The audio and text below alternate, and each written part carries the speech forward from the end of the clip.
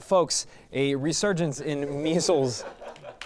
You're just gonna keep going. Yeah, a resurgence in measles and mumps diagnosis is shining new light on the anti-vaxxer movement, a group worried about the potential risks of vaccination. Now, here with more is anti-vaccination activist Keith O'Malley, Yes. everyone. Please welcome Keith. Hi. Hey, got Keith here.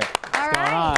going on? So Keith, what threat do vaccines pose to our general population? Oh, I'm glad you asked, Jillian. Case in point, my cousin Steve. Now, Steve was the picture of good health. Good cholesterol, didn't smoke, drank his Ovaltine, the whole 9 yards. And then one day, last April, he went out and he got himself a flu shot. And then, very next day, boom, hit by a boat and died. Immunization, my ass. Keith, it sounds like your cousin just got hit by a boat. I mean, regardless whether he was vaccinated or not, vaccines have been proven time and time again to present no serious health risks. Really, Dan? Who told you that? The vaccine companies? Look, just look it up for yourself, buddy, okay? You can find some really enlightening information once you get to like the 50th, 60th page of Google search results for vaccines, danger, George Soros. In actuality, vaccines are a death trap and a needle. Do not vaccinate your kids. Now, this is why myself and my business have founded the O'Malley's Baby Casket Emporium Foundation for Vaccine Truth. O'Malley's Baby Casket Emporium. Sorry for your loss. Now, come buy a box.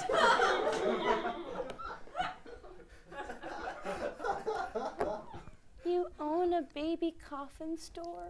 Baby Coffin Emporium, but yeah.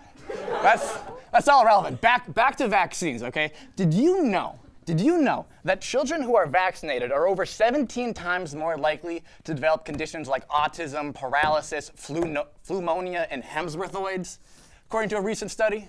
That's why you gotta keep them away from your kids. I'm sorry. Hemsworthoids? You mean hemorrhoids, right? No. These are Hemsworthoids we're talking about. They're like hemorrhoids, but each one looks like Chris Hemsworth. And pneumonia? Oh, let's just say that pneumonia and the flu had a one-night stand, and the results are not pretty. Keith, where did this study come from? The O'Malley's Baby Casket Emporium Foundation for Vaccine Truth, obviously. O'Malley's Baby Casket Emporium. Oh, God. This month, buy 2 caskets and get the 3rd one free in our limited time triplet special. Keith, isn't owning a store that sells baby coffins while also advocating for parents not to vaccinate their babies kinda, I don't know, a conflict of interest? Conflict of interest? Conflict of interest? Jillian, I ought to fight you. I am doing what's best for these kids. It sounds like you just want to sell them coffins. First of all, I sell the coffins to their parents, obviously. Okay, kids can't afford coffins, especially deceased ones. And secondly, I'm doing this because I want lower infant mortality. We What? saw that, what you just did in the camera. We saw that. Listen, folks, vaccines come in needles. Do you know what else comes in needles? I don't know. How about heroin? That's all you need to know. You have 2 choices ahead of you, folks, all right? One where your child develops all sorts of horrible conditions because you decided to stick him with a needle and fill him with toxic chemicals like some sort of human jelly donut. Or one where your child is perfectly healthy, save for maybe dying from typhoid, if such a thing even exists. You truly are a philanthropist on a mission, Mr. O'Malley.